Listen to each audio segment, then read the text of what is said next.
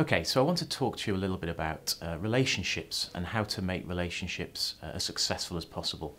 And what's interesting about relationships is that there are actually three parties in every relationship. Now, I know that sounds really weird, but let me explain that to you. And once it's explained, hopefully you can sort of piece together the jigsaw that is a successful interaction, a successful relationship. So if you think about being a salesperson, for example, or a leader, or even in a marriage, you will probably see things from position one. So let's say that's you and your lens that you look at the relationship and the world through. So this would be your beliefs, your values, everything that you want and you demand from a relationship.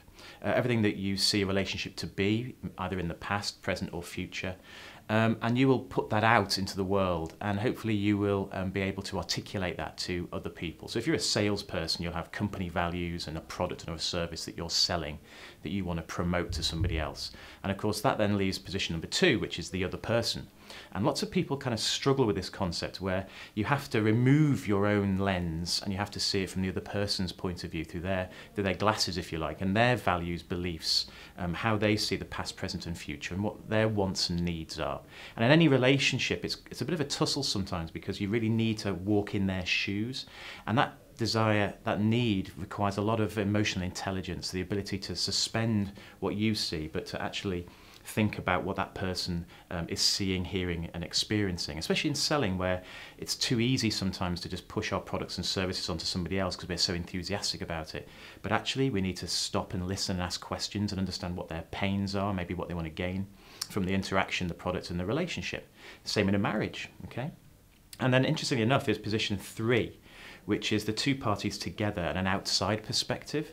And this is where we suspend both of our lenses and we see it from a third person, almost from the outside, if you like, almost not connected. And we need to start talking about what that relationship looks like moving forward.